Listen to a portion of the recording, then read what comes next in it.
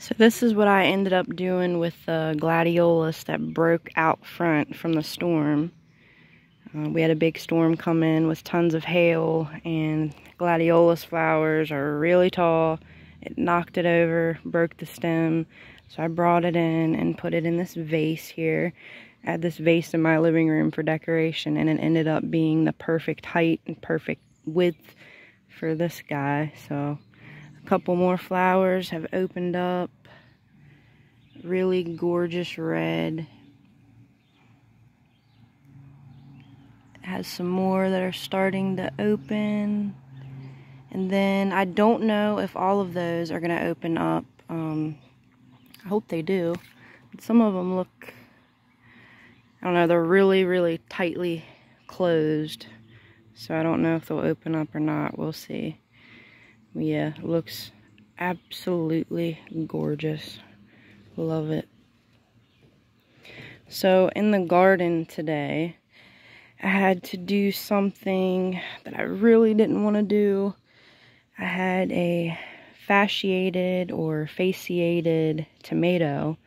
It had a stem. It was one of my Berkeley tie-dye pink tomatoes. So this stem, get my shadow out of the way. This stem, if you can see, it's like really flat and ribbon-like, and everything is all fused together. So this is called a fasciated stem.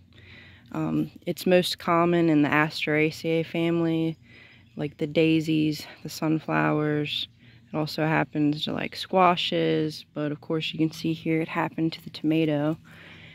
It's usually harmless from what I've seen and what I've read, but on this plant, so the top right here, this was just a tomato.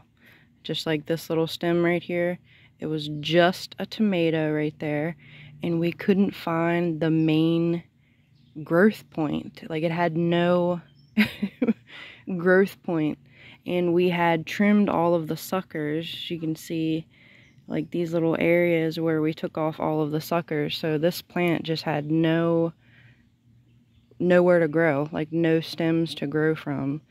So yeah, I pulled this up, and it was really hard. It's always hard to pull up plants when you garden. I even have a hard time like thinning out my seedlings, and I always try to keep them all because I feel bad for them. But the poor little Berkeley tie-dye pink, that's okay. We have 2 or 3 of each tomato in the garden, so I'll have a couple more of these guys.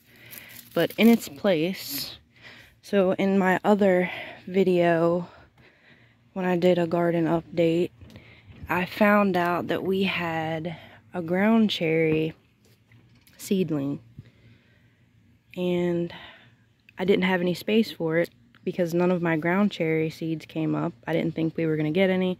I went ahead and planted the garden, filled everything up. We had no space, and then these guys came up, and I have a couple more down here. These are more ground cherries. They all came up, and I'm like, oh no, I have no room.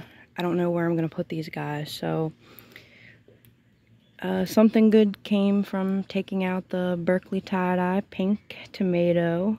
Now we'll have a place for these guys, and we'll have some ground cherries this year. I'm really excited about that. But yeah, when one door closes, another one opens, I guess, right? Yeah, I had to get this on camera before it dies. It's been in my house for a day or two now, and it's doing great. Absolutely gorgeous. But I'll do another update when I put these guys in the ground.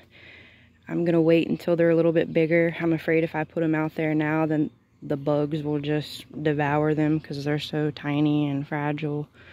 I'm gonna keep an eye on them up here on the porch. And when I put these guys in the ground, I'll do a video and a little garden update.